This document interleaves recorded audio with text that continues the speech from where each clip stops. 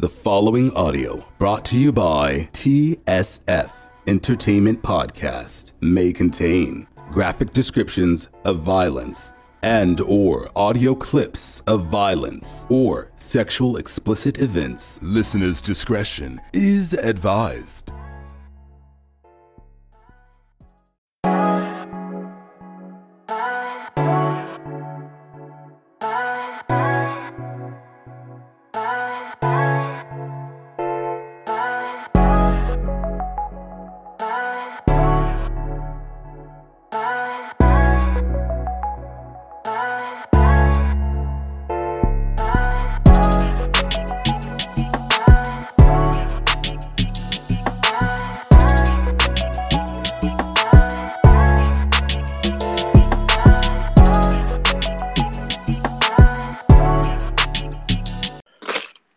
All right, what's up, everyone? It's your boy RETROCG, and welcome you to the TSF Entertainment Podcast.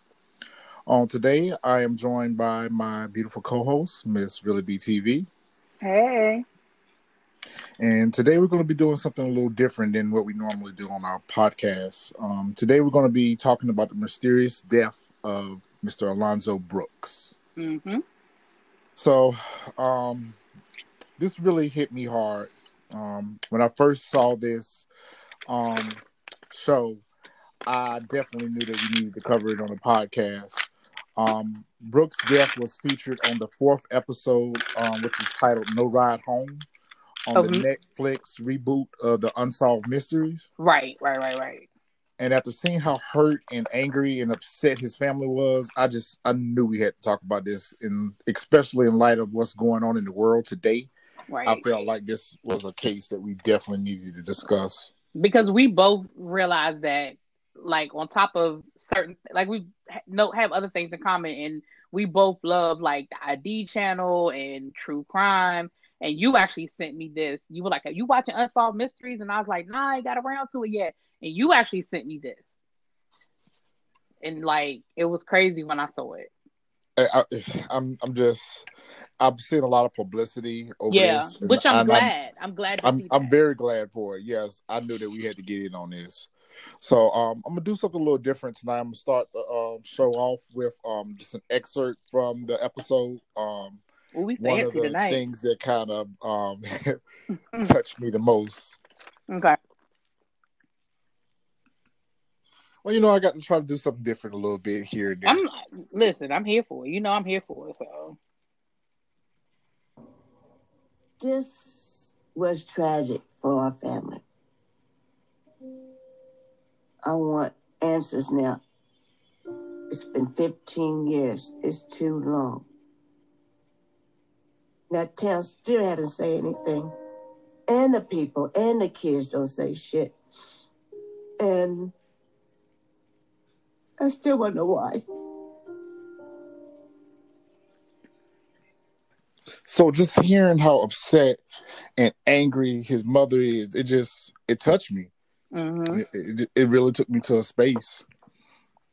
So a little background on the case. On May the 1st, 2004, the body of Alonzo Brooks was found in Lansing, Kansas. Mm-hmm. It was about a month after he was reported missing. He went missing on April the 3rd, 2004. And the crazy part about his whole disappearance is the circumstances surrounding it. The case was investigated by the FBI, and they were trying to determine whether or not he was a victim of a hate crime, which, as we get into the details of the case, to me, it seems more and more like it was, he was targeted for a hate crime. Mm-hmm. Alonzo Tyree Brooks was born May the 19th, 1980 to Mr. Billy Brooks Sr. and Maria Ramirez. He's a native of Topeka, Kansas, and he was born African-American and Mexican descent. So at the time of his disappearance and death, he was 23 years old. He was working as a custodian. I'm just stuck on the whole situation. So on the night of April the 3rd, he traveled with 3 of his so-called friends to a party that was in Lansing, which was approximately about an hour away from where he lives. At the party, in the episode, some of his friends, and that's another thing that bothers me. All three of them were at the same party, but all three of them have a inconsistent or different account of what happened that night at the party. But so much doesn't make sense. Even starting from there, let's just start there. What do you think even prompted him to go to this party? And I don't mean a kid going to a party. That's normal. But these weren't like it was almost like he had two sets of friends. Because his black friends didn't even know these guys. They were like, we don't even know them like that. So that sort of threw up a red flag for me, because even if you don't run in the same circles at that age, your friends in that small of an area, like they weren't in a major metropolitan area, you at least know of each other. Like y'all may not be best friends or whatever, but they were like, we didn't even know these guys. So, and then where they were going was a well-known area to be, pretty much a, black folk ain't welcome here type situation. So what do you think even prompted him to? That was the first thing that sort of threw up a red flag for me, was why did he even go to this party? Okay, so that was something I was curious about as well. And the way I have kind of diagnosed it is that, okay, maybe this was Alonzo's football friends. Maybe he played football with these guys. Maybe. So, we all have different sets of friends. And sometimes our friends don't always, cross paths. I have different sets of friends in my lives. However, just about all of my friends know of my other sets of friends. And that's what I mean. Like, they know of, you may not know them, but you know of them. Especially, again, they lived in a small, like a rural type area. Correct. Like Topeka is not like a major metropolitan area. So that's ahead. Odd for me. That whole situation is odd for me, because I don't know. Sometimes our friendships get a little distance in between them.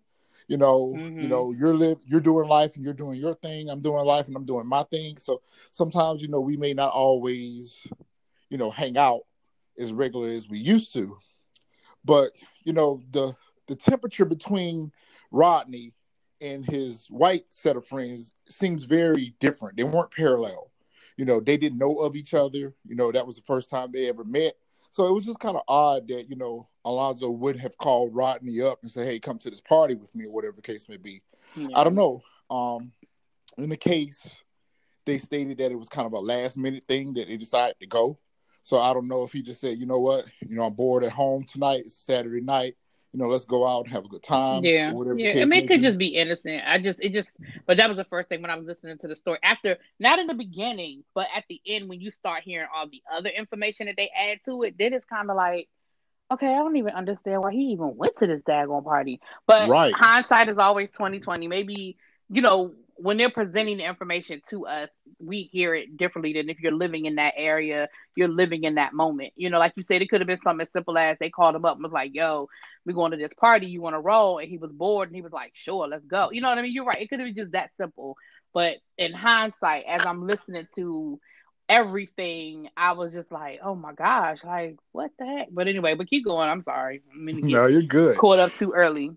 You're good. One of the biggest oddity of the situation is, Alonzo didn't have prearranged transportation. It seems like nobody kind of had prearranged transportation. It was like, we get there, we're going to meet up there, right? Whatever the case may be. So his friend Justin comes by the house and picks him up and say, let's head out to the party. So he lets his mom know, I'm headed out for the night. I'm going to a party. She's like, where are you going? And the crazy part about it is they didn't even know the person that the party was being thrown for. It was someone that was supposed to be allegedly leaving to go to the military. Right. They were going out for a celebration. And that's that part is common for me. Well, I guess see, it for is me, common, for me, that was pretty common. To a party. As a teenager, like now I would never do that. But as a teenager, we all just like, yo, it's a party. I went to plenty of parties with people I ain't know. Somebody invited me. I heard about it. Like I ain't gonna lie, I've done that a million times. Well, as a kid, I've done that a million times. Like as an adult, I would never do that. I would have to agree with that. I guess where I'm looking at it now, I guess you're right. Maybe when I was 23, I probably when I was younger, as much. Now that I'm 40, it's a big difference. Yeah, but, when I was I wouldn't go to a party for someone I didn't know And secondly, I wouldn't go to a party with friends that are just casual friends of mine. Now, if these were close friends of mine, best friends, then, I'm good because they may know the person that's the party's being had for. Okay, that's cool. As long as my people know who we are going to hang out with, that's cool. But you know how we are as adults right now. I'm not going anywhere unless I know the temperature. Oh yeah, as an adult, I'm definitely of the environment that I'm finna be around. What I'm about to say, as an adult, I might not even. What kind of crowd it's finna be? Let me size the situation up before I decide to go parlay with people that I don't know. Shoot, as an adult, I might not even go to my best friend's party if I don't feel like being bothered. Like as an adult, this is a different mindset. It is a different mindset. So they arrive at the party, which, like I said, is an hour away from where they live. Alonzo seems to be, and it was kind of alluded to, that he was the older of the crew. That he was of age. He was 23, so I'm assuming that the rest of them were probably like 19, 20, 18, 19, 20, somewhere around that age group. Alonzo's probably the one that provides the beer and cigarettes, because he instantly gets out and says, hey, who wants a beer? So, there's drinking involved. So we know that there's drinking involved. There's probably drinking involved prior to the party. And so he arrives at the party and, he begins mingling with the party goers or the guests at the party. And one of the friends accounts that instantly he gets into it with, someone at the party, that racial slurs are starting to be thrown around. Mm-hmm. And this is the part that stuck with me. But go ahead. This is the part that stuck with me the whole time. But go ahead. This is what made me be like, I ain't fucking with these friends. But I'm sorry, I'm gonna shut up. Go ahead. Racial slurs are thrown around, and then there's a slight altercation or a scuffle, and one of the friends steps in and breaks up the scuffle. Okay, instant red flag for me. Instant red flag for me. Okay, so if I was in that situation and I saw that one of my friends who's a minority in this situation, okay, is getting into it with people, and I see that the crowd is not really feeling the fact that, my friend is here. So if it was a white friend of mine and I took them to a party with me and I saw that, they were uncomfortable or that, people weren't receptive to my friend being there at the party, I'm going to be like, yo, let's be out. This especially remember they said it was another party.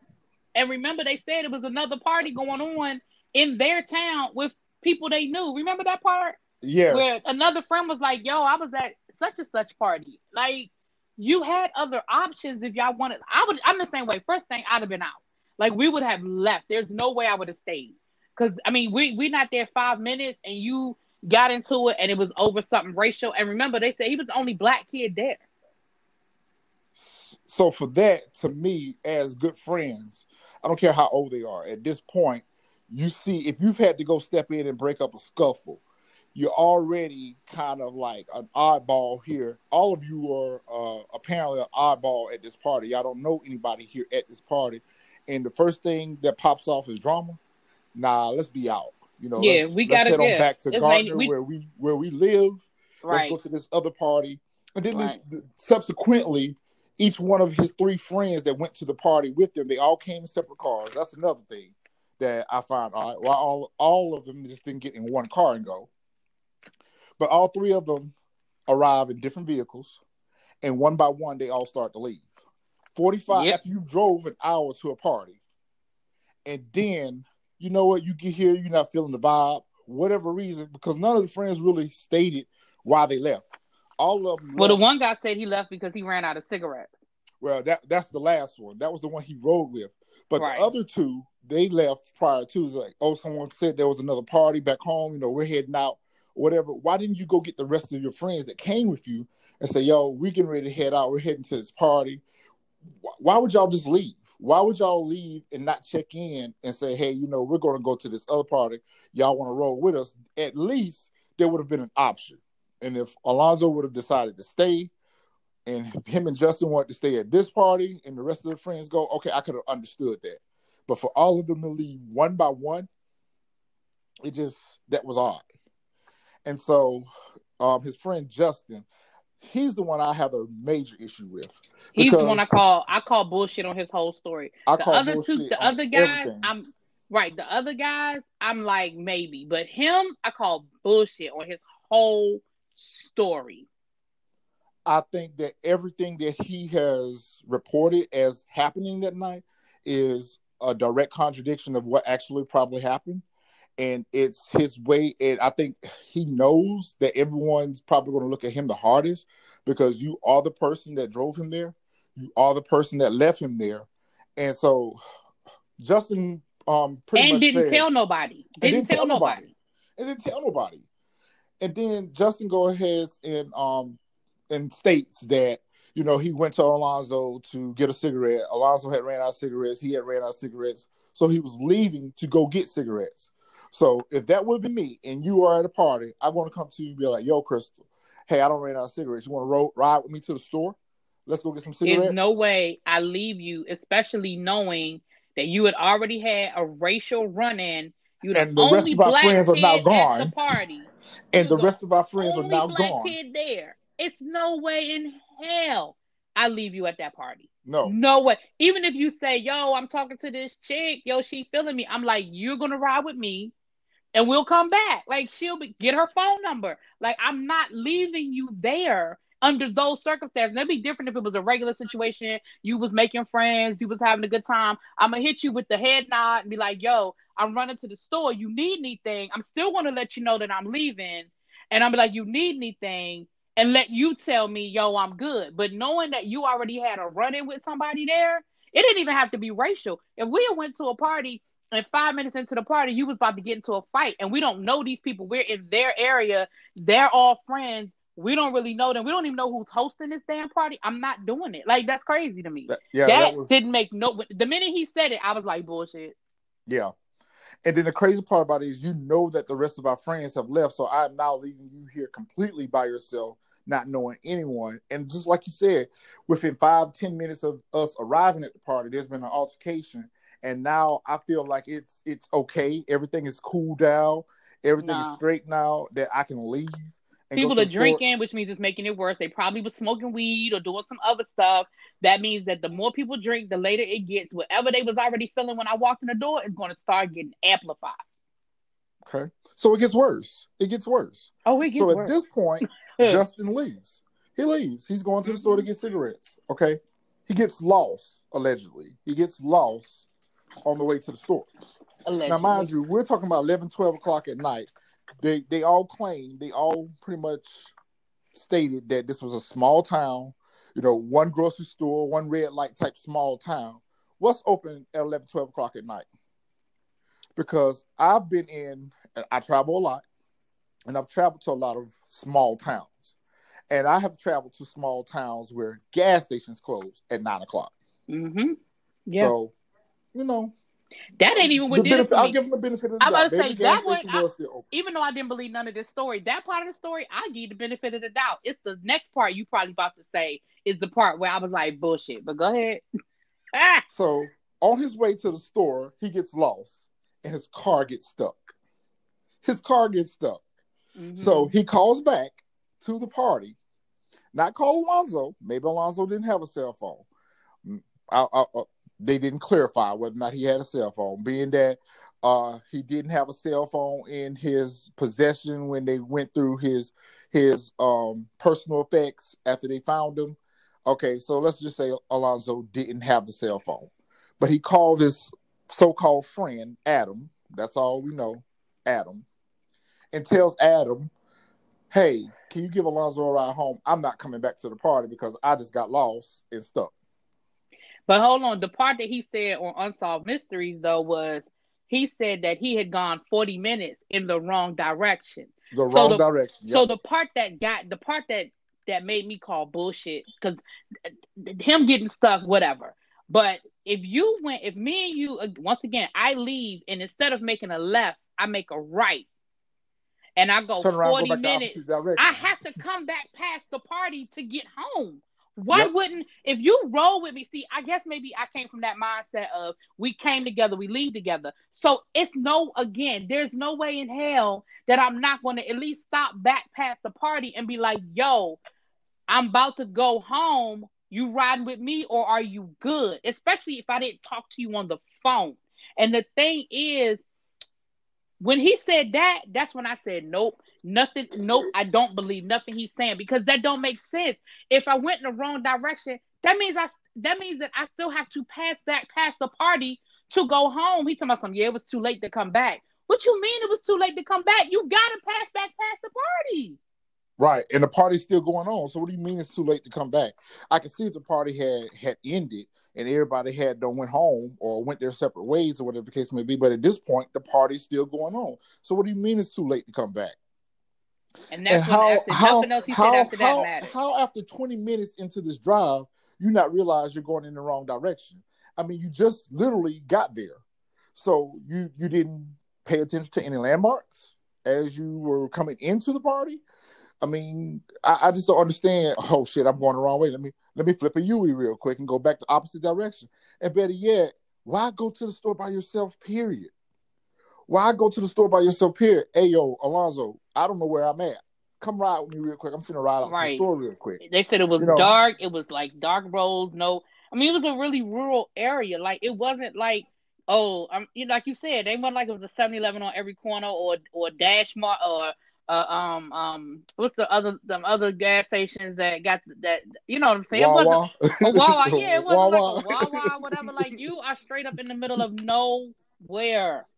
No Circle K, no none of that. None of no that. 7-Eleven, like, no Wawa, none of that. No Quickie Mart, no Travel Center, none of that. So he calls back to the party. He speaks to this unknown friend. Apparently there was a fourth friend that was there at the party that just wasn't mentioned.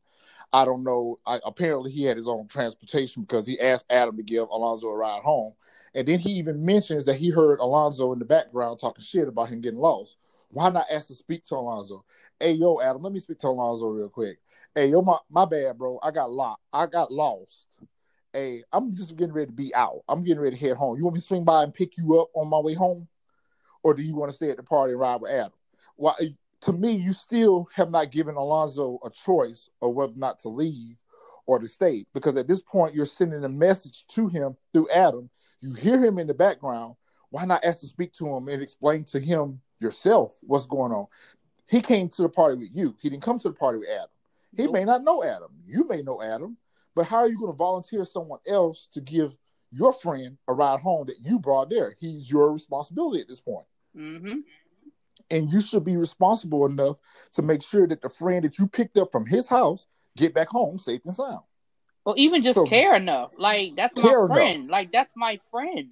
That's my dude. I'm going to make sure he's straight. You know, hell, I'm drunk. I'm drunk as fuck. I don't got lost. You know what? Maybe I need to go get my dude and we need to be out. Especially, first of all, I would have asked to speak to him just to say, hey, everything's straight.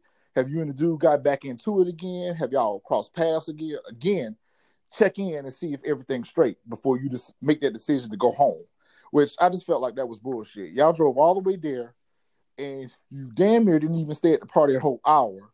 You leave to go get cigarettes, get lost, and then, you know what?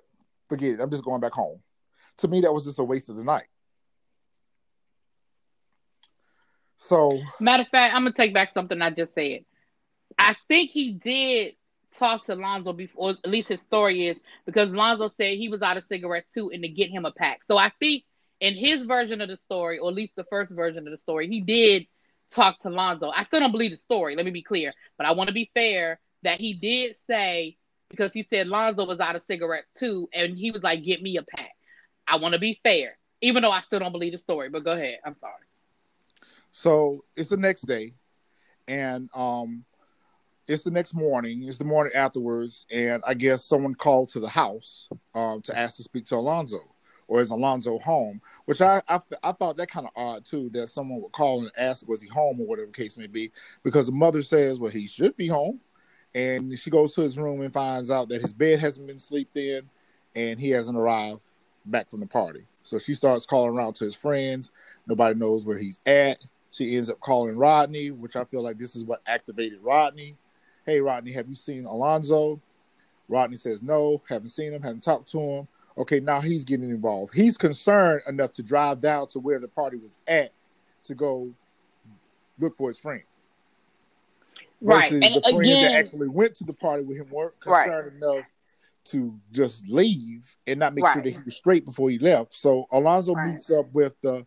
I wasn't clear on whether or not all three of the friends went, or if it was just him and Justin that went back to Lacine, and they started to look for Alonzo. They tried to find out, what happened to Alonzo. Who did he end up leaving with?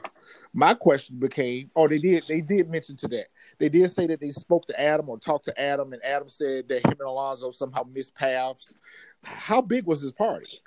How big was this party? How many people were at this party where, Adam loses sight of Alonzo loses sight of Adam, and Adam ends up leaving the party without making sure that the person he just committed to giving a ride home had a ride.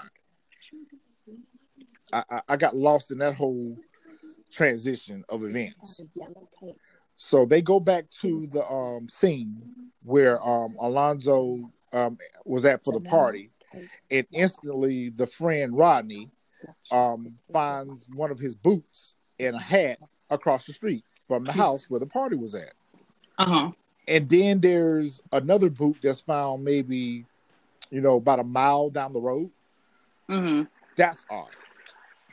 Well, okay. All of it becomes a Twilight Zone situation, because going back to what you said, when he called the mom, he didn't say, yo, can I speak to Alonzo? It was, is Alonzo home? Which means that you were worried, even if I believe your story, even if I believe what you said, that means you were worried about whether Alonzo made it home. Correct.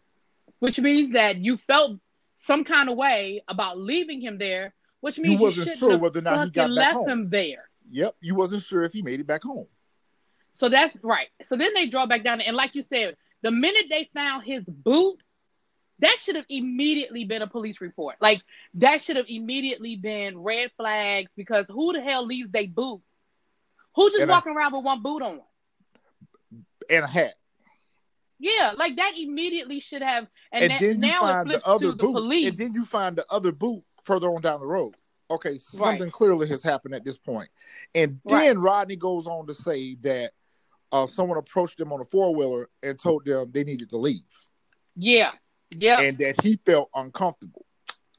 Yep. I got to get the fuck out of here. I feel uncomfortable. I don't feel safe. He even felt uncomfortable when they were there with the cameras doing the show, remember? He was yo, I'm ready to go. Remember, he even felt uncomfortable then, and he had a whole camera crew with him. Yep. So at this point, I agree with you. They should have went straight to the police department. I don't know if they should have took the boots with them. Part of me feels like they should have took the boots with them in case the person on the four-wheeler would have gotten rid of the evidence or whatever the case may be. But I know in a crime scene, you're not supposed to disturb anything in the evidence or whatever the case may be. But it doesn't seem like any additional details were found with the boot and the hat. But at that point... Go ahead, I'm sorry. At that point, I would have called his family back and told his family what we had found. And I would have immediately went to the police station right now. Yes. I'll be honest with you. I think, and this is going to connect later on when we talk about the body or whatever, but I think that tipped them off as far as the people in the house and what did happen. And I do think there was some cleanup that happened. That part they didn't touch that, but some stuff did go down, in my opinion. Once they told the dude, when the dude came out in the four-wheeler, like, some shit went down back at that house at that point. Like, there was like some old shit happened at that point. Yeah. Because at that point, they realized that people are now looking for him. Yeah. So the mother then begins to call around to the family and let the family know what's going on. She calls her older son, which is Alonzo's brother, Billy, and says, hey, Billy, in Billy's words, that his mom was frantic, she was upset because Alonzo was missing, and him and his wife decides to go down to Lacine and check things out and find out what's going on. Immediately when they get to the house is vacant. There is no signs that a party has ever taken place at this house. And that's the part I'm talking about. They cleaned that shit up. That is a red flag. That many people that were at that party, that there were no cups laying around, liquor bottles laying around. The house Mm-hmm. should still be a mess at this point. Mm-hmm. And the crazy part about it is that nobody lived in the house. Right. So is this an abandoned house that someone broke into and decided to have a party here? Okay, is there electricity in this house? I think they said, if I remember correctly, I think they said that the house wasn't abandoned, like falling apart abandoned, but it was vacant at the time. Like I think it was a rental property, but it was nobody living in there at the time. So that's all the more reason why would you bother cleaning up? Yeah, because nobody lives here, right? I mean, I don't know about you when you were a kid, but I know when I was a kid, I had a couple of house parties when my parents were out of town, and I attended some. And like, if I knew my parents weren't, like, if I had the party Saturday and I knew my parents weren't coming back till Sunday evening, you can come in Sunday morning and you still gonna see remnants. Now, by the time they get home, you ain't gonna find none. But I need some sleep before I start cleaning up. You know what I'm saying? Like, especially a party that size. A party that size, there's no way they would have been able to clean that party up. There's no signs of a party. There's no trash bags anywhere. Right, because when they said no signs of a party, I said, oh, hell no. Like, who cleaned up the party? At what party, at what time did the party, stop? Because at this point, I'm thinking that this party is going on into the wee hours of the morning. We're talking about 2-3 o'clock. Party probably still going. So at this point, who cleaned up and removed all the trash? Who got rid? There's nobody spending the night. There's nobody that slept over. Everyone just sobered up and left. This whole party scenario just doesn't seem like it went down the way it was described. And then once the authorities get involved, of course, the typical, you must wait 48 hours before you can file a missing persons report. I really wish that they changed this law. Because a family member, a spouse, anyone who's close to a person knows a person's habits and their movements and their behavior. So I know that if you come home every day and this is the one time you don't come home and nobody knows where you're at, nobody has talked to you, nobody can confirm that they gave you a ride, nobody can confirm that they dropped you off, I know immediately something is wrong. And I haven't heard from you. You haven't called.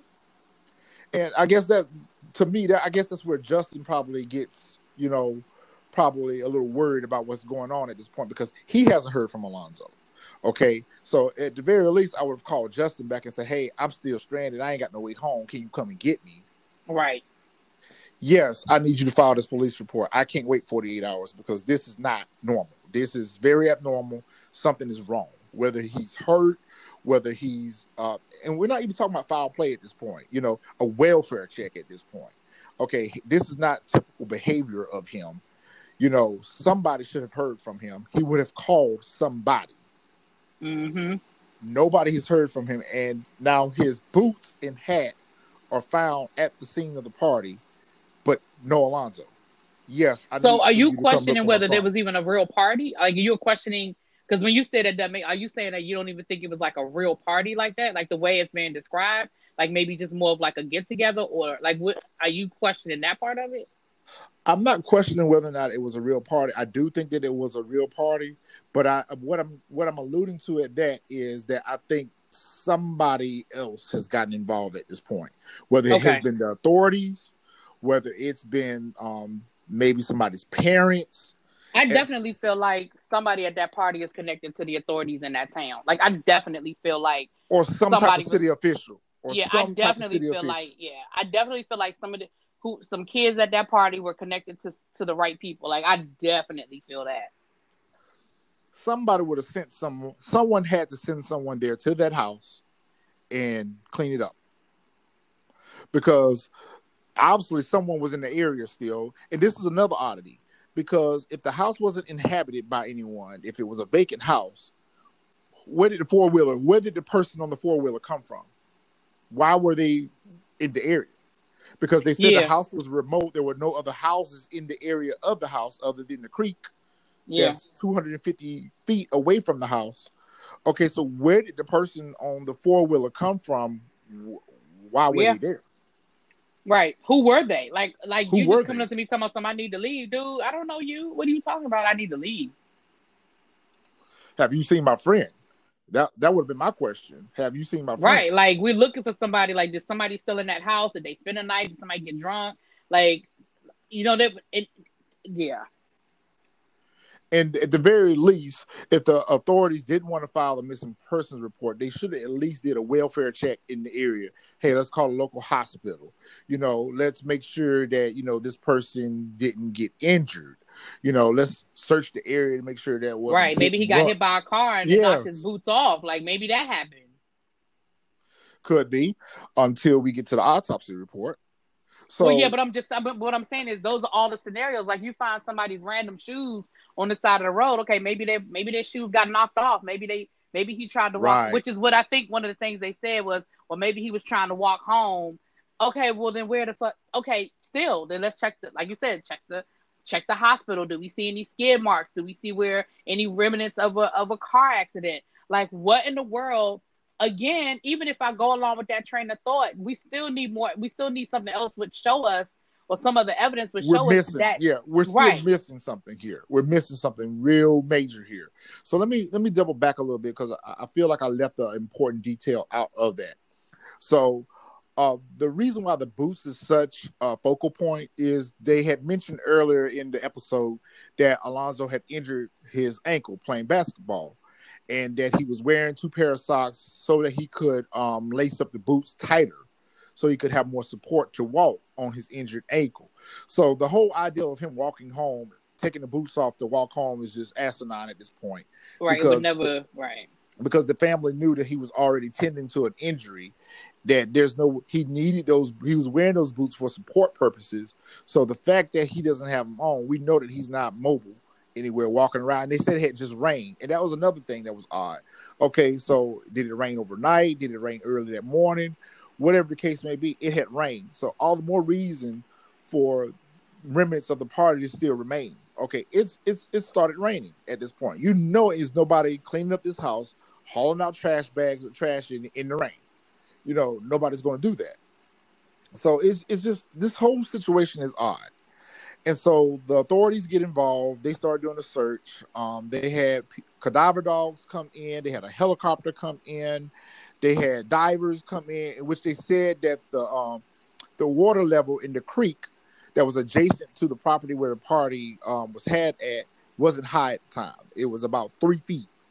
Okay, so they said that they could literally see the bottom of the creek and wade into the creek and, just kind of shift around in the creek with their feet just to see if there was anything in the creek. His body wasn't there. Right. So for about 22 days, his body is missing. Nobody knows where he's at.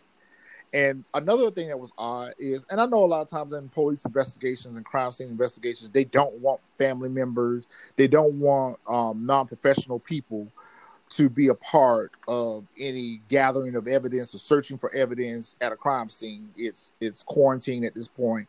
They got a crime scene group that's going to come in and look for forensics and all those things. So it doesn't really bother me that much that they denied the family the ability to search for him. Right. Until the day that they do give the family permission to go to the area and look for him. A month later. A month later, to the day, almost a month to the day, what was May the 1st, is when the family was allowed to go in and look for him. He went missing on April the 3rd. So almost a month to the day, the family is allowed to go in and search for him. And within 30 minutes of them searching non-professional people, they find him. They find him in the creek. Mm-hmm. Within 30 minutes of them beginning their search. And immediately when they find him, they say that there were no signs of injury. There was no signs of decomposition. He had the same color. He wasn't bloated from being in the water. No animal activity.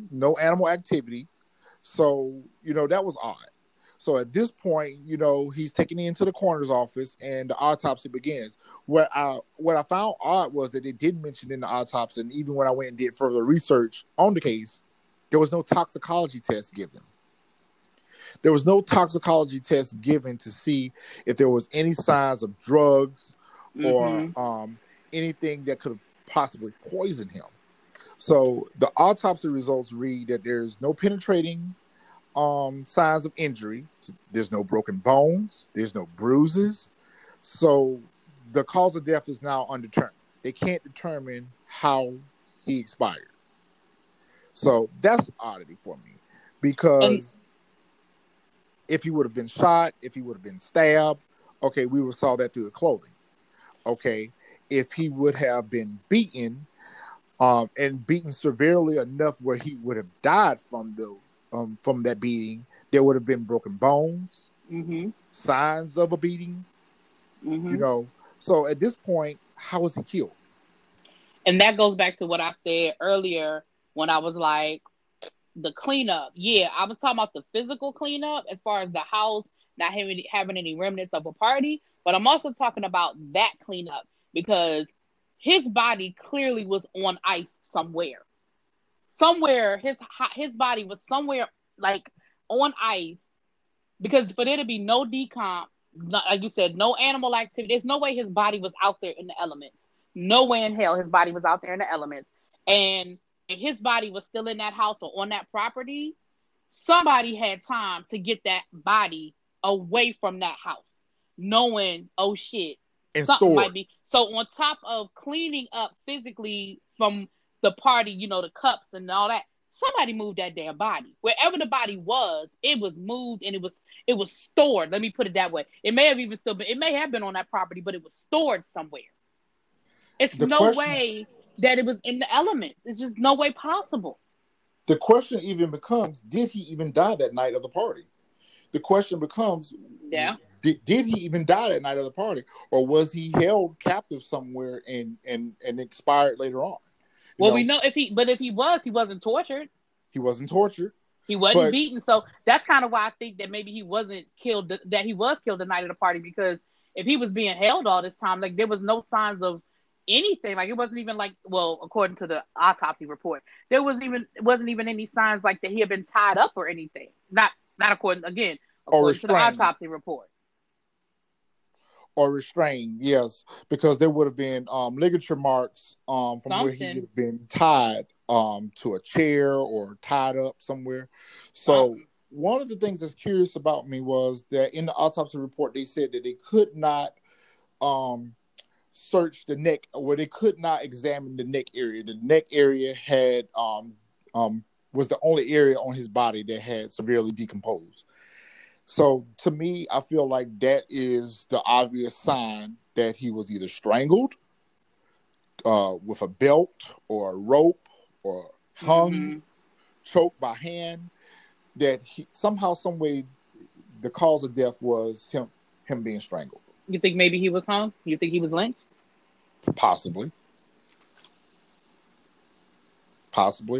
It would probably answer the question as to why his boots were probably removed, because if he was hung in the tree, maybe trying to kick at someone while he was being hoisted up in a tree to be hung, would probably be an obvious reason why they would remove his boots. Or I've suffered with the idea that he could have possibly been poisoned.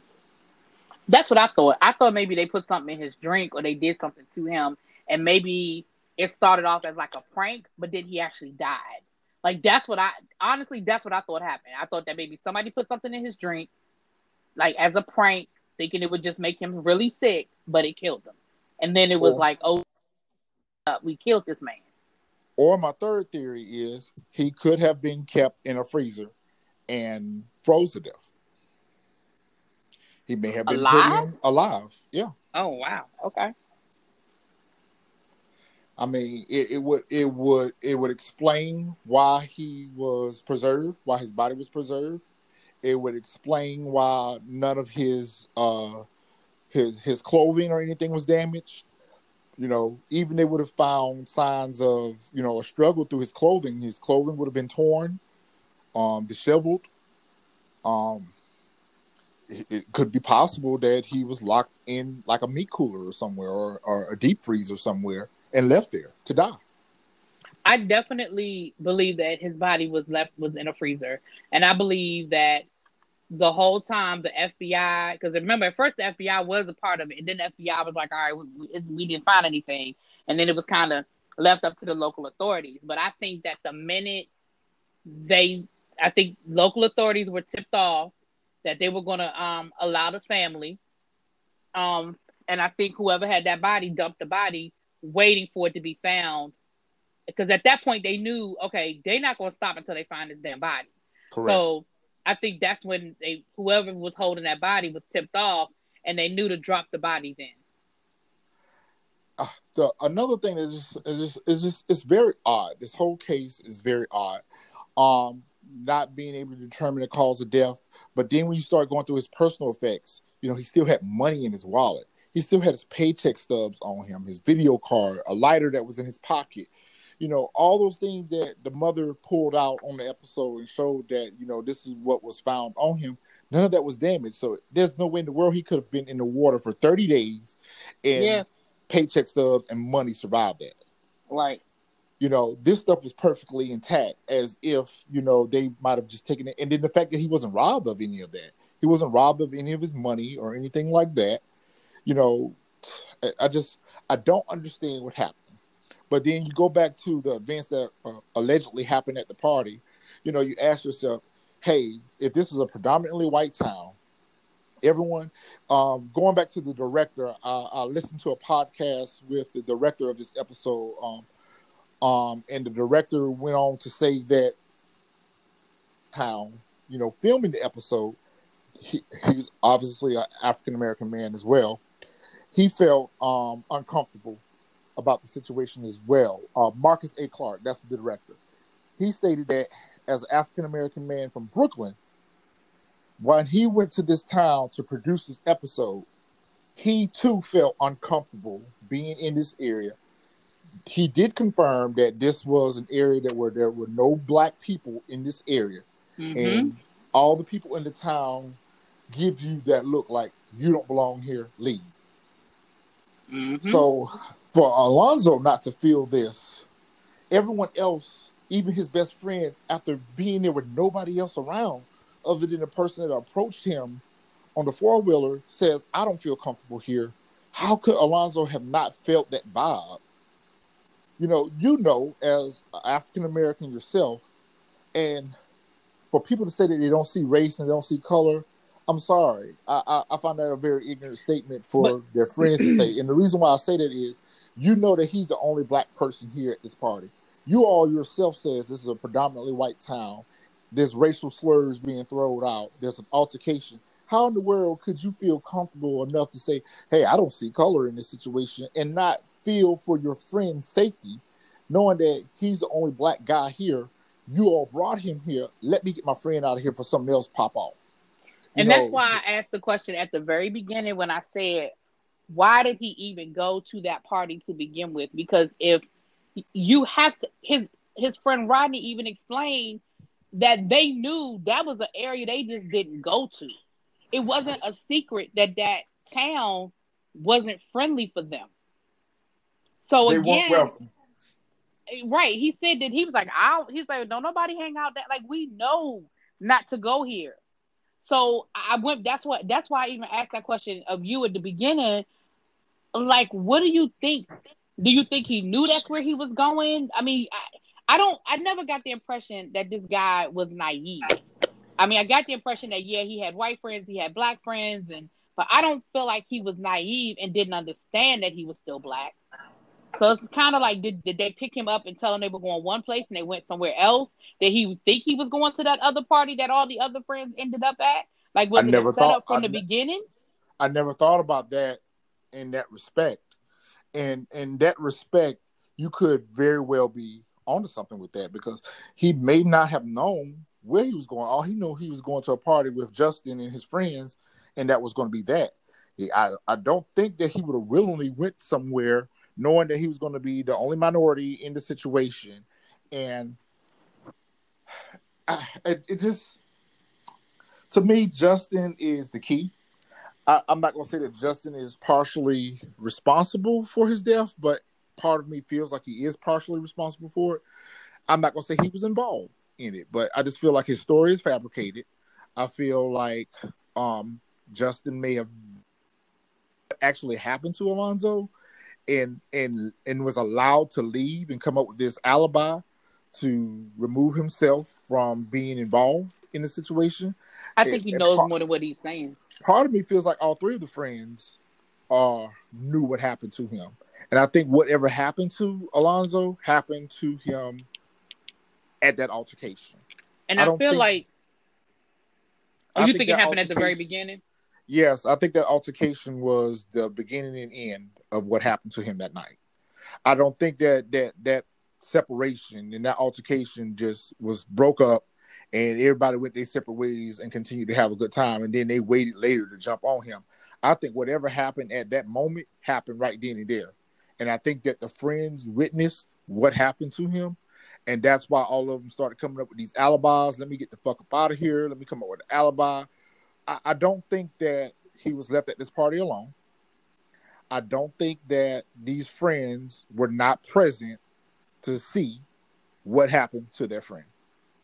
I think, what happened to Alonzo, because at this point, I no longer consider them as friends. I truly do. And if the other two truly did leave prior to anything happening, Justin, at the very least, witnessed what happened to Alonzo, and he came up with this whole cover story so he could remove himself from further scrutiny. You know, it's just convenient that all the friends would happen to have new alibis after all of them get to that party, and none of them can speak for what happened after they left the party. That's just too convenient for me. And I believe that they know more about what happened. I believe they know exactly who and what happened to Alonzo. And for them to look at his mother and his family and his sisters and his brother and the uncle and everybody in the family that they showed in the episode, these seem like genuinely good people. Yeah. Reminds me a lot of my family. And the love that they had for one another and the love that they had for Alonzo, he was the baby. So, you know, he was their pride and joy. And the fact that this family is grieving like this, and it's been 16 years, and all of a sudden when Unsolved Mysteries, thank God for Unsolved Mysteries, taking this case and opening this case, because the Kansas City Bureau of Investigation had already closed the case. They closed the case, said, you know, that they were unable to determine the cause of death. They don't feel like foul play was a part of it. The case is closed.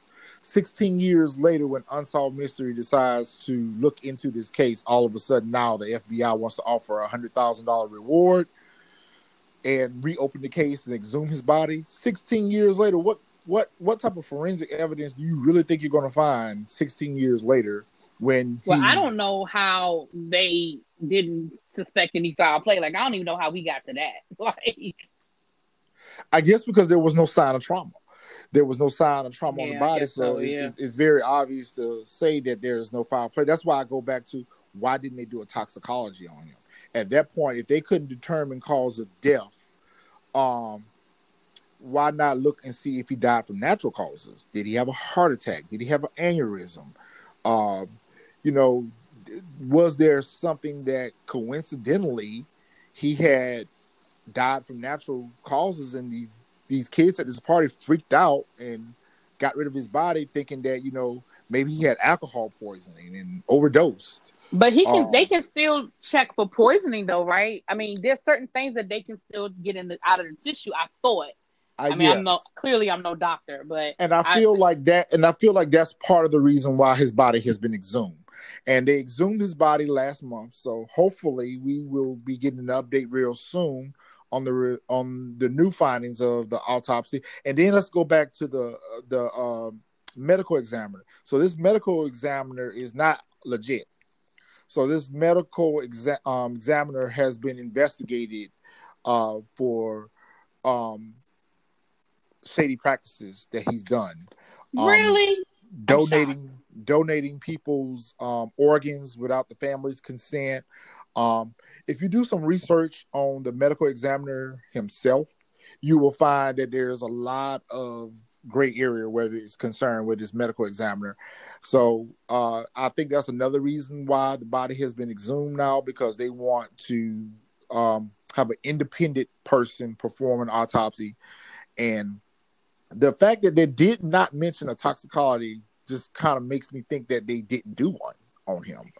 And that's why I kept saying, at least according to the autopsy report, because I don't believe everything that's in the damn report, honestly. Because it doesn't make sense.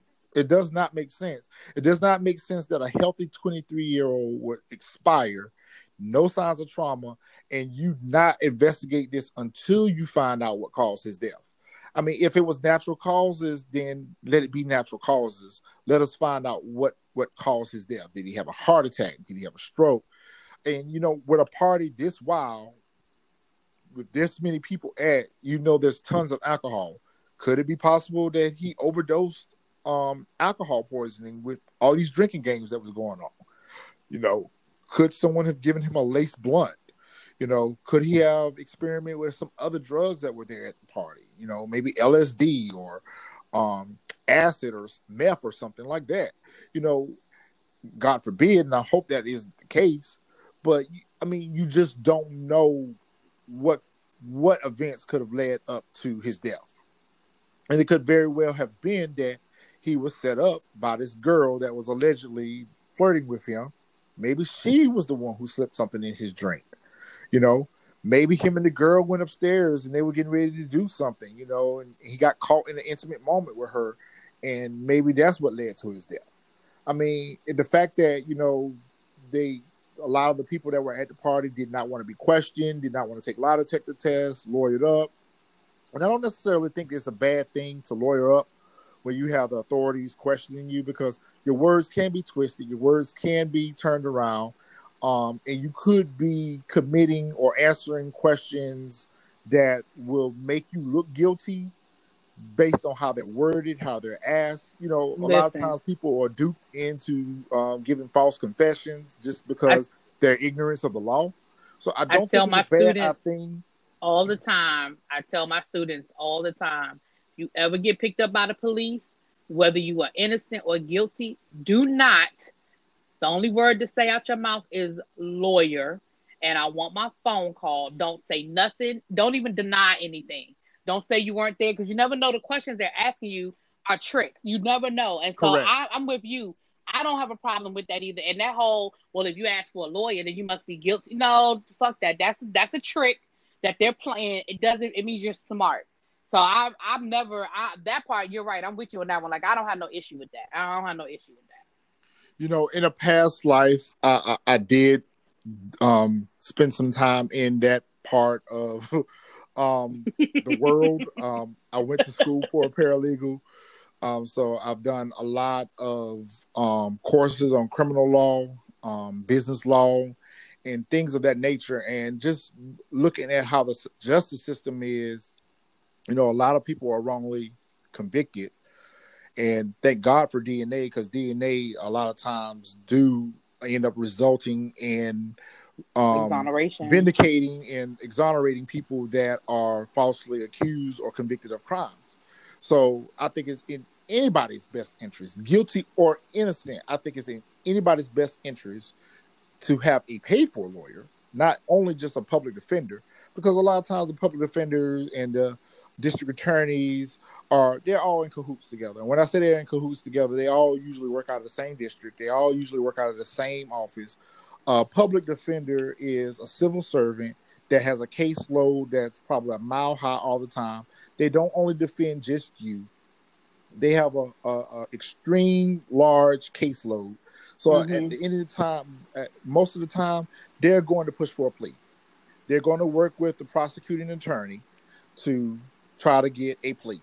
And they're going to try to get you the best option they can for you to do as little jail time, probation, pretrial intervention, or as little jail time as possible. That's about the only thing that a public defender can do for you. A public defender is not going to overworked and underpaid. Overworked and underpaid. They're not going to fight for full exoneration for you. That's the least they can do for you, is to get you a small deal that's going to give you the least amount of jail time as possible. And I Get think you a people paper. underestimate how expensive. I mean, we kind of went left, right, but I think people underestimate how expensive a good defense is. Like getting, forensic reports and independent Investigators, studies and independent investigate. Like that autopsies, stuff right? is expensive. And a public defender, they could be the best attorney in the world, but if they don't have the resources to do a full investigation, they just don't. They just don't. And like you said, the best they can do sometimes is to try to get the best deal, not because they're bad lawyers or because they're just looking for the easy way out. They don't have the resources. That's the extent of their resources that they're going to allow them to do. They're going to advocate for you on behalf of you to give you the best deal possible that's going to keep you out of jail the least amount of time.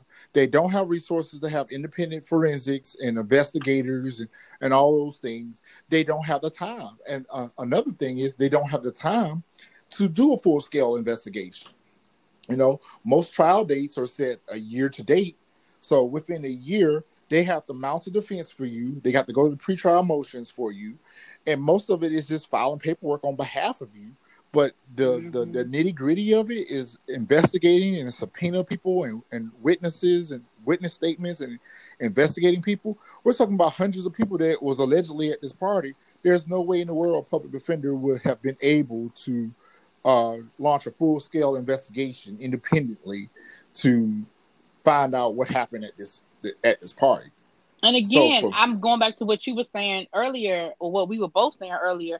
I fully believe that the kids at that party, or the people, not so much kids, but the people at that party, they're connected to the right people. So on top of all of that, they're going to be roadblocks that are going to be intentionally thrown in their way, in my mind. Yeah, because the fact that the party was just cleaned up, there's no signs of a party. The family members are not getting any answers. They're calling the sheriff's department. The sheriff's department's like, look, stop calling. We'll call you for an update. And most of the time, most police officials are going to tell you that when they're in the course of an investigation, like, look, we don't have any updates. If we have any updates, we'll call you and let you know. But I think in this case, we could have a political official child that was at that party, maybe the mayor of the town, police chief, sheriff, whatever the case may be. I do believe that some of the party goes to some city officials at that party, and those city officials use resources to clean that house and dispose of that body or store that body, and would have had the resources and means to store that body outside of that location. And then conveniently, when the family was allowed to come in, if they would have found him a day or two afterwards, okay, yeah, but the same day that they're released to go search for him, they find him, means that he was dumped that morning right before they came. Remember the FBI agents was like, we searched that creek. Like there was nothing in that creek. Because remember, that was the FBI that was saying that, like, no. And I felt like his friends would have found him the morning after. I felt like his friends would have, if they found the boots in the hat, they would have found him as well. So the fact he was not out there, for 30 days. He was not out there. But I guess we can go ahead and wrap up this episode. If anyone has any information that can lead to the arrest and conviction of the responsible party or person of this death, please just contact your FBI, your local FBI, your local police. There's tip lines. If you go out here and search Alonzo Brooks online, there's all kinds of stuff that's out there. There's a Facebook page. There's all types of stuff out there that can probably lead to helping get some justice for the family. My heart goes out to this family, and I pray for them that they've had to grieve for 16 years without any resolution to what happened to their child, their brother, their friend. And as far as the friends are concerned, I think that's y'all first. I think that's your first and last stop. That these friends need to be dug into a little deeper. Their stories just don't mash up well to me. It's very dubious. Because didn't the other guy, didn't he change his story? Like it's like a different, like two different versions of his story now. Like now he's not saying that he got lost. He's saying that the car got stuck. Like it's just, like his story has changed a couple of times. But if you go back and you really watch the episode with Justin, at first he talks about the altercation, and then he goes on to say in the next scene, oh, everything was good. Everybody was having a good time. Everybody was playing flip cup. We were taking shots or whatever. And I just, to me, you're telling me that you two were the only people at that party that smoked cigarettes. There was nobody else there at the party that you could have bummed a cigarette from without you having to leave the party to go get a cigarette. Did you not know that you were low on cigarettes when you got to the party? Like, why didn't y'all stop by the store on the way to the party? I felt like at some point they stopped by the store anyway because he came with beer. I don't feel like he left with beer to go to the party. I don't feel like he left home with a case of beer to go to the party. So I feel like somewhere along the way, on the way to the party, he stopped and got the case of beer. Right. And a smoker knows. That's just like me. Listen, I don't go to work every day without stopping by the gas station and get me a pack of cigarettes. And I work down the street from a gas station. My daily routine. Hey, when I leave out, I look at my pack. Hey, I'm low on cigarettes. I'm going to stop by the store, get me a pack of cigarettes and a Red Bull before I even get to work. So and I smoke Black and Milds, and I know what I have in the house. Like, okay, I'm not going, like, especially with this COVID, I know, okay, I'm not leaving the house for another couple of days. Let me get everything I need while I'm out. Stock up. And that's definitely something I make sure I have before I get in the house. That's just like going to the club. Back in the day when you were allowed to smoke in the club, you could smoke in the club. You could smoke in the club. Yeah. I am. I remember them days when you could smoke in the club. Yeah. For those of you who don't know, yes, we used to be able to smoke in the club. And no matter where you went, I remember when you'd be able to smoke in the restaurant. I remember when you went to the restaurant and they would be like, do you want smoking or non-smoking? Like, I remember that being a question. I mean, even the room. I remember hotel rooms with smoking or non-smoking. I remember when you used to be able to smoke on a plane when they had the little ashtrays. Yeah. On the plane if you get on an old enough plane, that's how you know you're on an old ass plane if it still got an ashtray on it. Yep, if it still got an ashtray on it. Yep. Cars, everything. But I remember even going my first simple car things like going to the ashtray. casino. When I go to the casino, I'm not buying no cigarettes at the casino. They're like $10 a pack. I'm not buying no cigarettes at the club. They're like $10 a pack. So I'm going to make sure I have what I need before I get to my destination. So if I'm going to a party and I know that I smoke, hey, stop me by the store. I need to get a pack of cigarettes. Right. I get it. They're 23.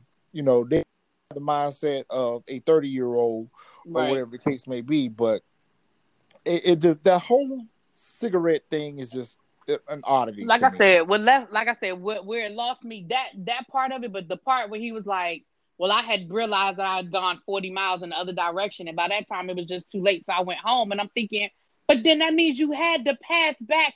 If you went left instead of right, that means you had to go back past the damn party. Like, I didn't, especially, you're going to tell me you weren't familiar with the area, but you were familiar enough to know an alternate route home that didn't take you past the party.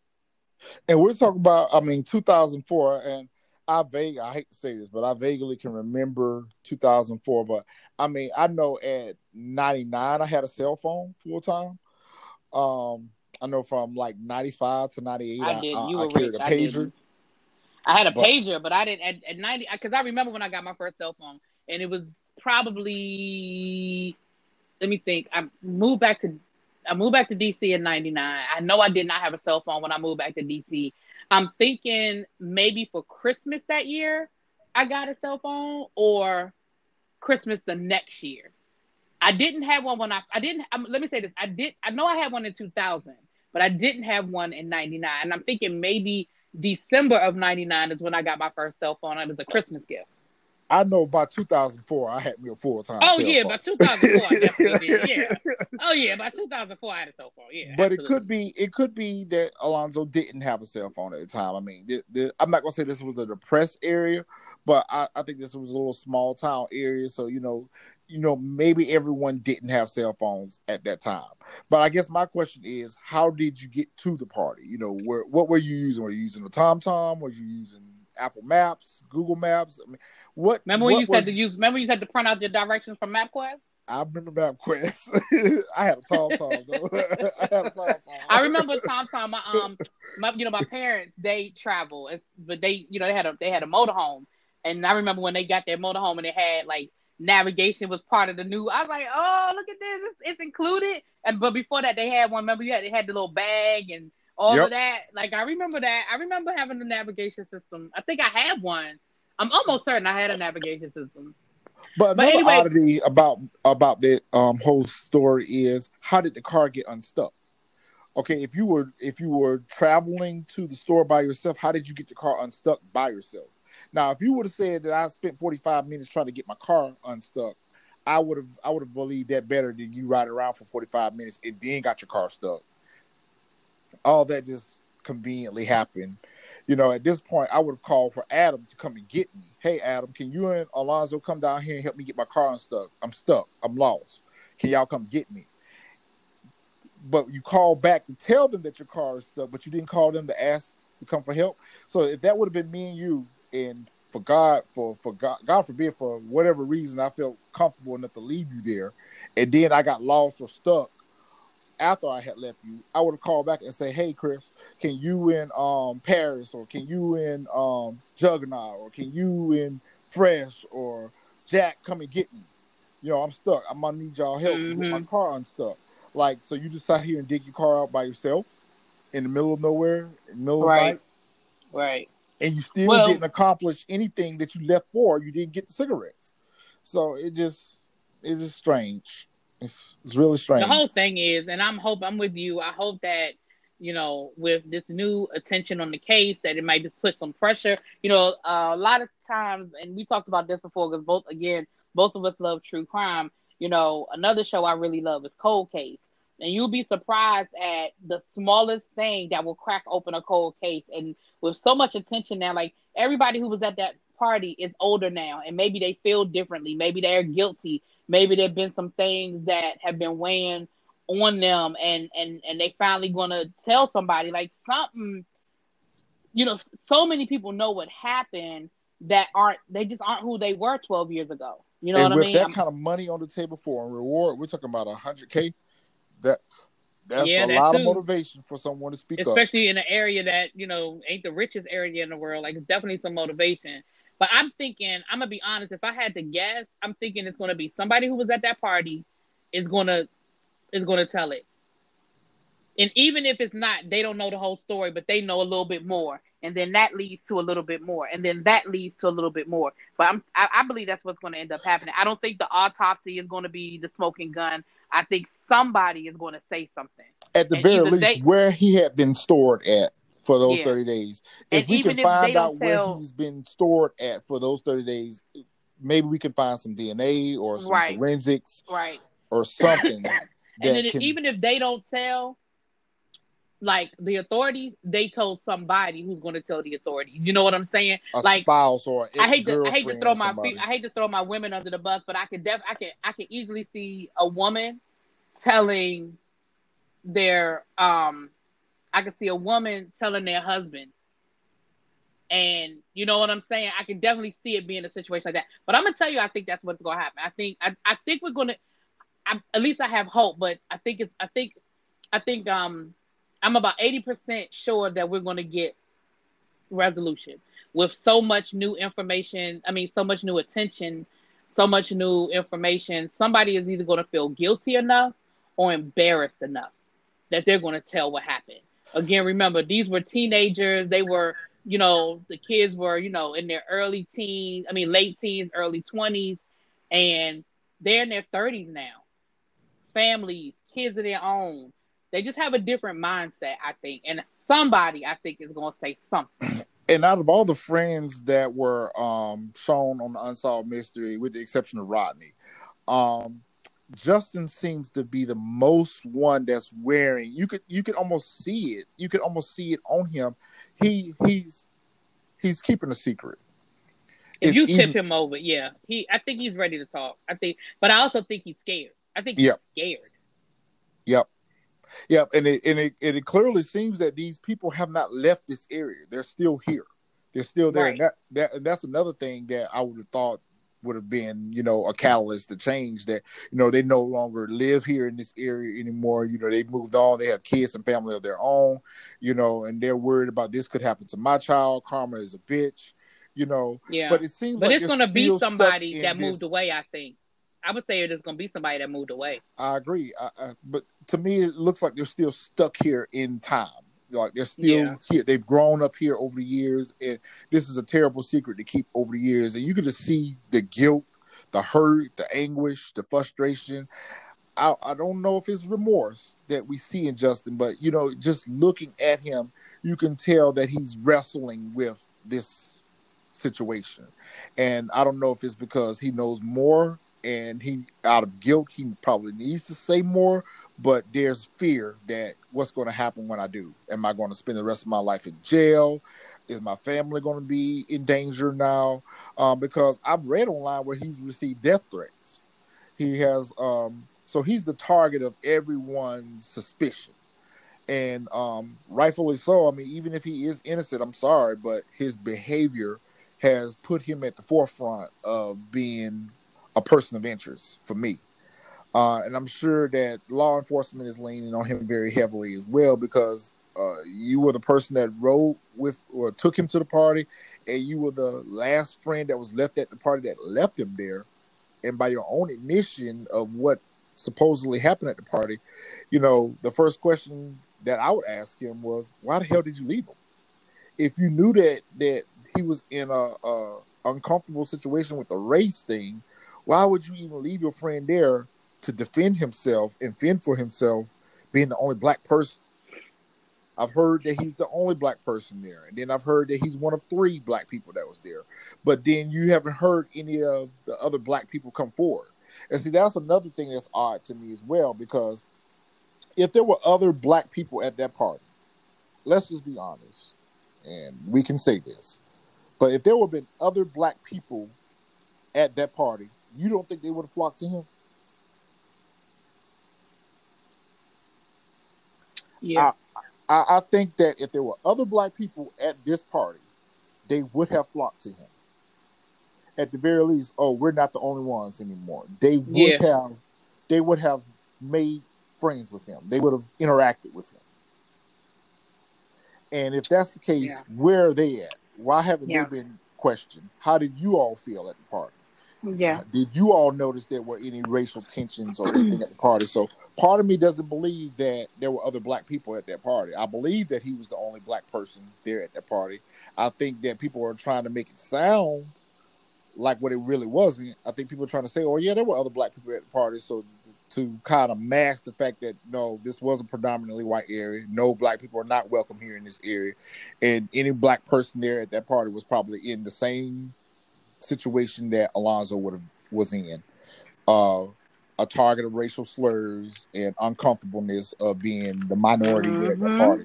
There were no other black people at that party. If they are, I need for them to come forward and speak about how their experience was at that party and why they didn't interact with Alonzo, because we all know when we're in a situation and we're the only minority, when there's another minority that shows up, you're going to become friends with that person. You're going to interact with that person. You're going to flock to them. If I'm the only black person at work and we hire another black person at the job, we're going to automatically have a relationship. Just because I'm no longer the only black person there. Right, wrong, or indifferent, by nature, by human nature, we are going to flock to our own kind. And I'm not trying to be racial.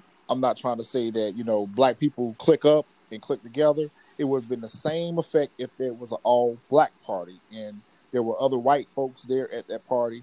They would have. You find your people. You find your people. Yes. Right. At the very least, they would have had an exchange. Yo, what's up? How you doing? Or whatever. They would have, at some point in that party, they would have hung together at some point at that party.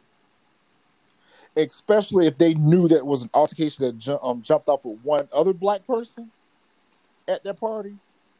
To me, they would have instantly clicked up. They would have interacted with each other. And the fact that there has been no other black people that have came forward and say that they attended the party, no, it wasn't a racial type of situation, we felt comfortable there, tells me that that's a lie as well. There were no other black people at that party. Alonzo was the only black and Mexican person there, and he was immediately a target as soon as he walked in that door. And for his friends to leave him knowing that he was being accosted because of the fact that he was black, they are shitty ass friends. And I hope that they hear this podcast. I hope any of them press my Instagram or Facebook. You can hit my phone. Y'all shitty ass friends. because y'all never should have left that boy there by himself.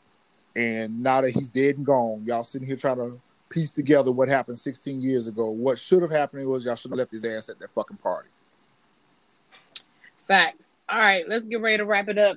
So what's the, if people do want to comment on the podcast, add any insight, opinions, you agree with us, you disagree with us, what's the how can they leave a message for us?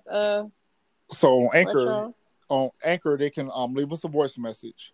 If you want to contact us on our social media, you can send us a DM to TSF Entertainment, or you can email us at info@tsfentertainment.com. And if you have any details regarding, please contact your local law enforcement and FBI, and let's try to see, can we get this case solved, guys. All right. Thank you. Talk to you later. All right, have a good one, yo. So if you haven't heard about Anchor, it's the easiest way to make a podcast. Let me explain. It's free. There's creation tools that allow you to record and edit your podcast right from your phone or computer. Anchor will distribute your podcast for you so you can be heard on Spotify, Apple Podcasts, and many more. You can make money from your podcast with no minimum listenership. It's everything you need to make a podcast in one place. Download the free Anchor app and go to Anchor FM to get started. You are now listening to TSF Entertainment Podcast.